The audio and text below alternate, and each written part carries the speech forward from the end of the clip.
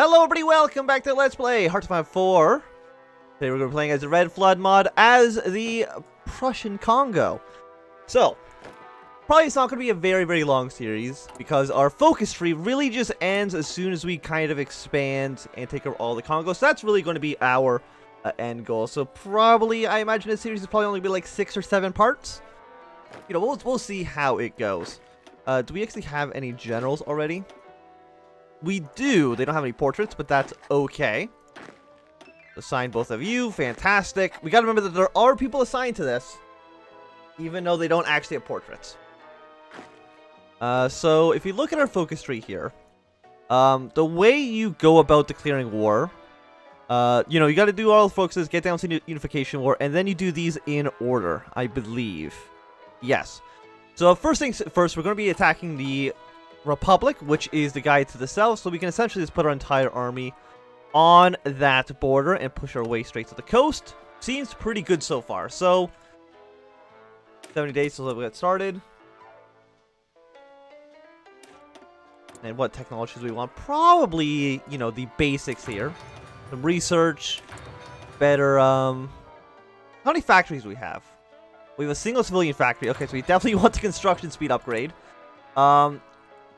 And we have no military factories. That is an issue. And also, we can only build one factory in our territory. So we're going to have some problems, I imagine, sometime in the near future. Get our Army and Navy experience. Thank you. And now we'll kind of just have things going. As far as I know, these other countries do not have any national focus at the moment. Also, New Belgium's in like 2 separate chunks, which is a little bit strange. So we have 1.5% of recruited population. We have 7 to 10 divisions, 4 to 6, 11 to 15, and 7 to 11. So we actually have like the fewest amount of men. But again, like we literally cannot build anything. We have no military factories. We would have to import any kind of gun into our country. So I'm not too sure how well this campaign is really going to go. Like, well, okay, what's actually in our focus tree? We probably should look. So, probably going to go for Hutig over here. You know, subjugating people seems like a great idea. So we're going to go 100 political power, 200 political power right away. Don't know how that really helps us at the moment, but that's fine. So we get monthly population plus 200%. Stability goes down. Even more political power. Stability goes down again. Recruitable population, not too bad. Attack on core territory, 10%. Does this all count as core territory? Yes, so we do get just a 10% attacking anywhere here. 4 military factories. Seems good, because we desperately need those. So yeah, this includes a bunch of factories. What do you do on this side? 5% recruit population and more stability. So you are for like a stability kind of a setup. And civilian factories. Well, that's for nerds. We're definitely going to go down the military tree here. There's also this one up in the corner. Once we've unified everything. Contact the UHMK. More civilian factories. We get this once we own all the territory. Right, okay. Destroy the Kivu cult. Stability goes down again, but that doesn't really do anything. Once we've done this, we've more or less have kind of finished the series. Unless we wanted to, you know, attack Italy or attack Portugal, which we could theoretically do, like, right away. It would take almost an entire year to justify those wars, and we would definitely not win any of them. But it's something that we could theoretically do. So, Forbidden Love. A couple has been seen in, like, Warstadt. Holding hands and kissing in public. The shocker? They were both boys!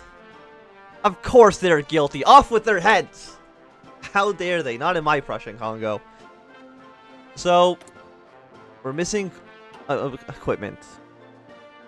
We can see that the AI, I think they've kind of...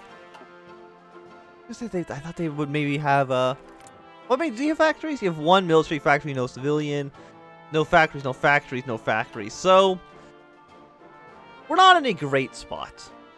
I think that is safe to say. I don't know if anything else has changed in Red Flood since we last played it, other than this small update to Africa, because I'm pretty sure these countries were not here last time, but I might be completely wrong on that.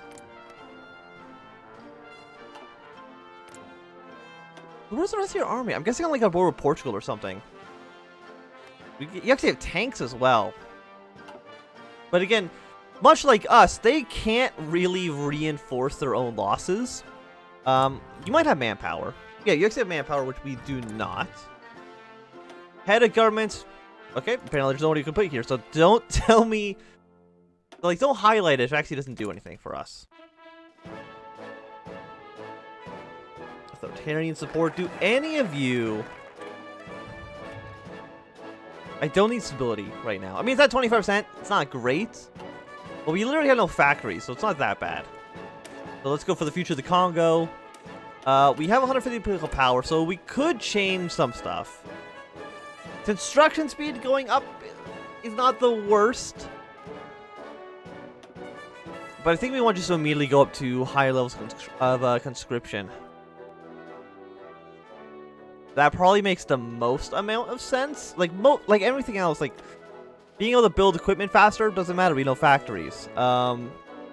This allows us to get one civilian factory a little bit quicker. But consumer good factories, I don't think matter when you only have one civilian. I think that always goes to you.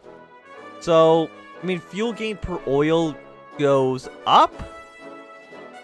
But I don't think that's important. So really, conscription is the only thing I think is the entire list that actually matters. Especially since it doesn't look like we have anybody in any of these slots.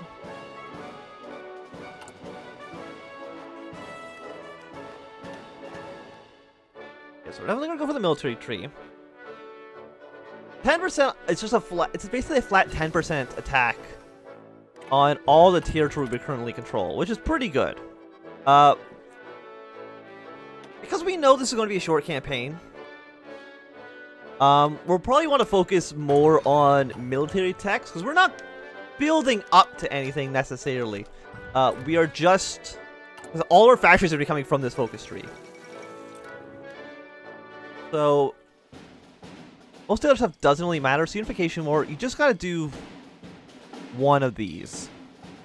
So we could theoretically just appoint him, go straight down the military tree, and then immediately try to attack the Republic. Which wouldn't be the worst idea. That's what? That is 8 military factories, which is a shit ton when you consider the situation that we're currently in. Your 10% stability loss. Popularity of reactionism goes up. Soccer stadiums will open up for Dutch entrepreneurs. Thank you. Are we any reactionary right now is at 0%, so I'm not too sure if it really matters too much. 10% is nice. Political powers, I don't think it matters at all. Wealthy population, of course, also doesn't matter. Consumer goods factories, I also don't think matter. I mean, stability would be nice. But it's only a 10% boost, because there's a -5 here. And if we get this one as well, that essentially cancels out the base stability, so there's no stability loss if you do all 3 of these. So all that really does is just get you more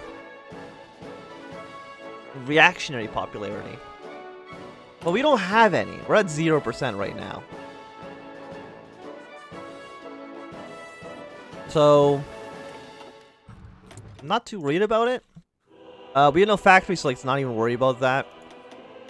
Go straight into probably superior firepower, since we're definitely not going to be trying to overwhelm them with numbers. That's not it's the current situation we live in. I mean, we could try just condensing these troops down, so they're smaller but stronger. But I think once we start getting our factories going, we'll be in an okay spot. We can start banning parties, but again, this doesn't do anything. I mean, stability would be I mean, would it be nice? It's just factory output and document output, which, again, doesn't really matter too much. 2.1%. We're definitely going to go for Hans Hutig, which is stability plus 6. War support goes up. Political power gain goes down. But I think that's okay. What do you do? Factory output, absolutely worthless. Okay. We've appointed you. So okay, so that did fill in the slot. Not too bad. So we're of course going to immediately go for the military camps. Uncooperative citizens. Manpower goes down 1,000. But stability will go up. Just guarantees security. We gain slightly more popularity. Again, I don't think any of those really matter too much. We can't go up to Exenta because we're not at war quite yet. But once we go to war with the Republic of Congo to ourselves, we should be able to pass that through. It's like we could go to partial mobilization as well. It makes instructions for the civilian factory goes up slightly. I mean, and of course, like what else? We're going to spend our political power on. We might as well. Well, let's just make our industry better. This is going to be ready in about 2 years. So, we're definitely going to get these military camps up faster. When I said this series might last like 6 episodes, I might be wrong. It might be like 3. Like a very, very short series.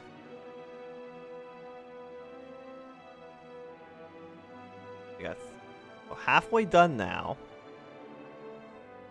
I just don't think the other ones matter too much. That's not even, I'm pretty sure that's spelled wrong. I think that's supposed to say libertarian, but it's just libertism. I have no idea what that's supposed to mean.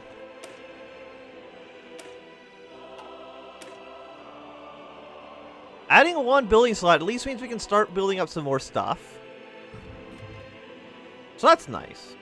And it was nice that we didn't have to wait a full 70 days to appoint Hutig. It did happen automatically. We got 14 days for you, 70 days, 70 days, and then we can start trying to focus and destroy our rival republics.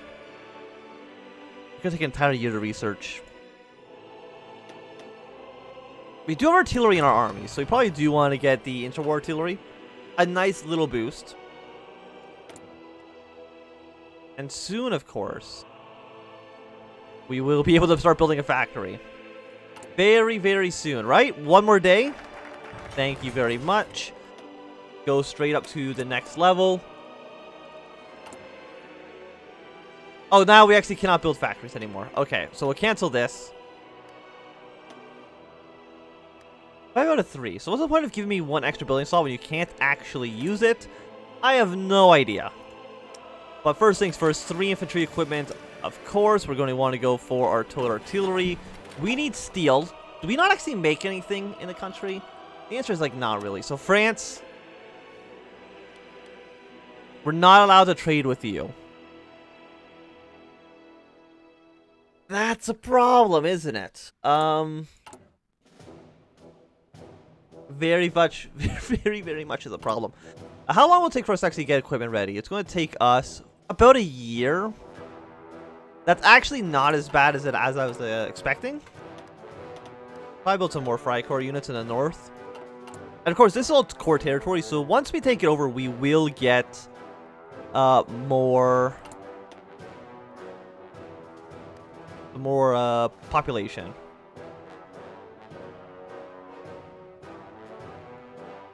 What do you guys do? So apparently someone else can come in power once we've unified this entire area.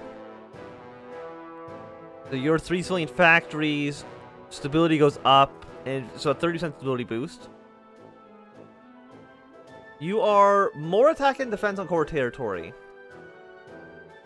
Reactionaries go up. Political power goes up. And your reactionary support goes up again. So the Ugandan communists shown up. They are now at war with the United Kingdom. Probably are not going to last too long if I had to take a guess. But we'll see. I mean, United Kingdom right now only has 30 divisions in their entire army, which is really not a lot. So good luck on Uganda. I mean, not really, because we probably want to don't want to support you. I mean, I know you cannot ally yourself with Kivu, but...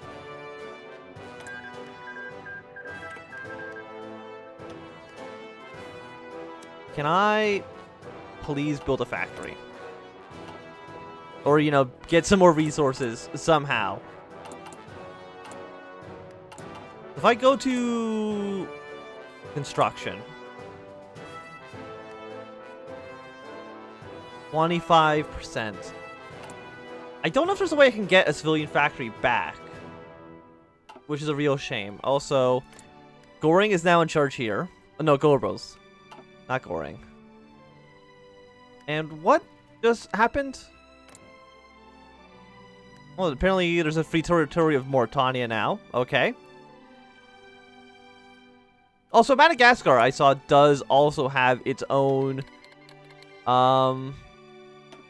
focus tree, which is actually kind of interesting. I was thinking we could maybe also do a campaign of them at some point in the future as well.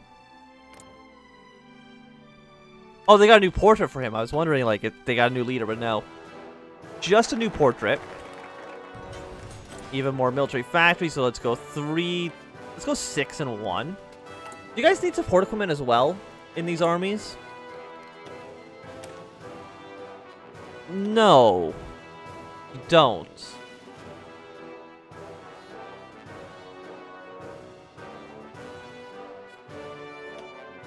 Let's put rehunt companies in you as well.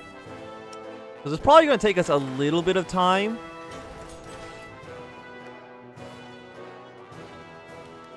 Like, how much do we need for support equipment? We need for reinforcement to 80. Because we go to 2,000 days, which is a lot, I will admit. Morocco's cleared their independence from Spain. I'm guessing because they're in the middle of a Spanish Civil War, which is understandable that they might want some independence from that. Russia's gone to war with you. Do any of your focuses work yet? The answer is still no. 7 to 11, 4 to 5. I kind of wish I could just attack these guys in any order I wanted to. 110 days. Also, I did not select a new focus, which is my fault. One of the following must be true. A completed focus is made until...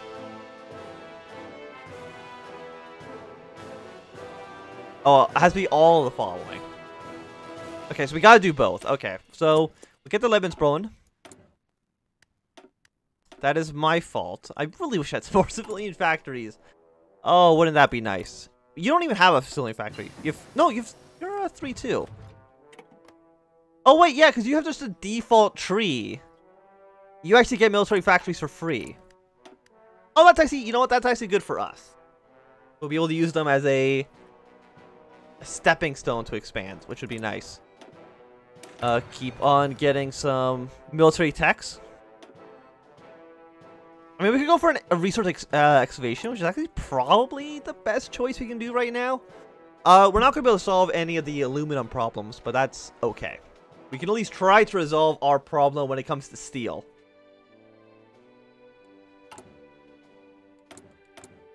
At least that's my hope. Yeah, none of you will give me factories, which is a disappointment. So, let's go for excavation 2. I'm going to put you straight into construction 2. So we can get excavation 2 afterwards. I think that is kind of the best thing we could do at the moment.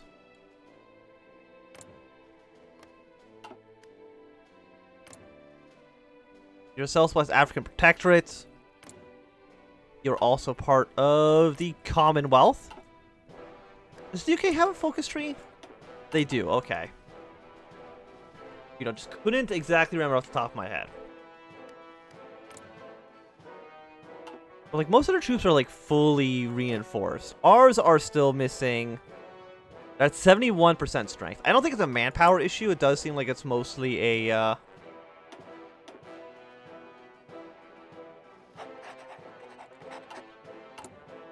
mostly an equipment issue.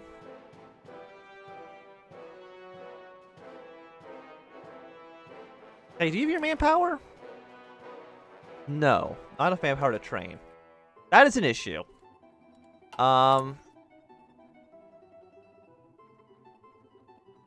Really? Even with 2.5%?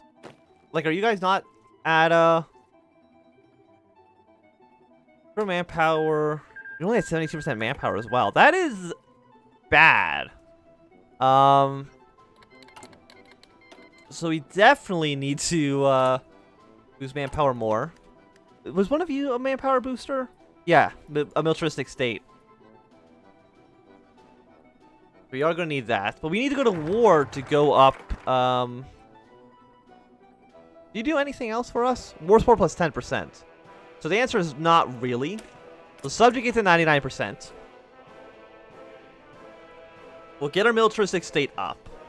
And then, try to get more people to join the army. 57,000 in the field. Yeah, because we definitely cannot reinforce anything at the moment. Like, you only gave us a population boost. And consumer factory goods go up, but that doesn't matter in the slightest, I think.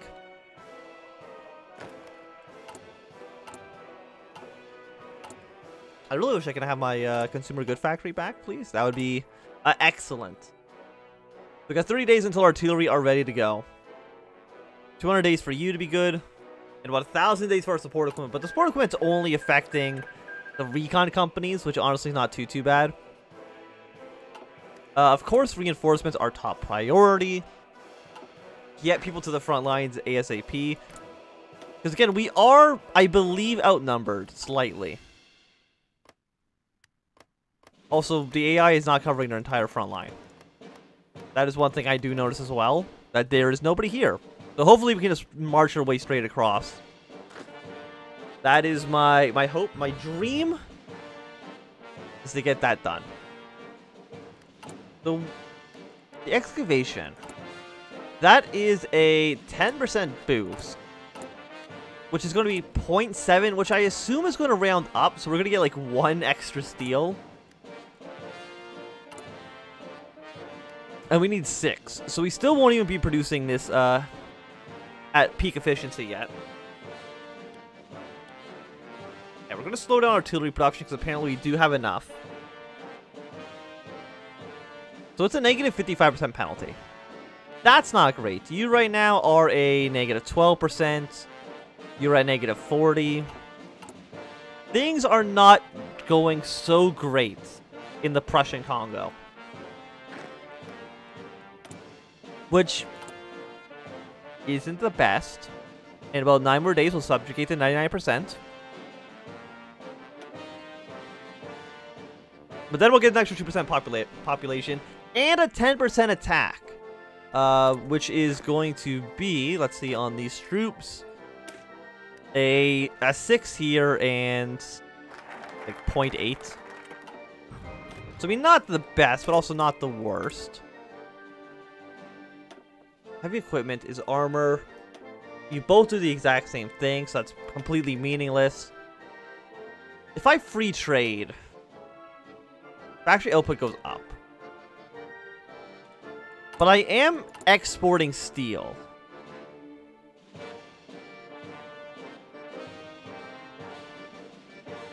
But I don't think I can stop the export of steel. I can cut it in half to get like 1 or 2 more steel out of it. I think we'll just focus on export focus still. I think it's probably okay. And we'll save up our points for when we actually begin the war. But I think this is going to be a good time to end this episode. So thanks everybody for watching. My name is Anthem. If you've enjoyed, give me a thumbs up. If not enjoyed, click a thumbs down. Want to see more, subscribe. And goodbye.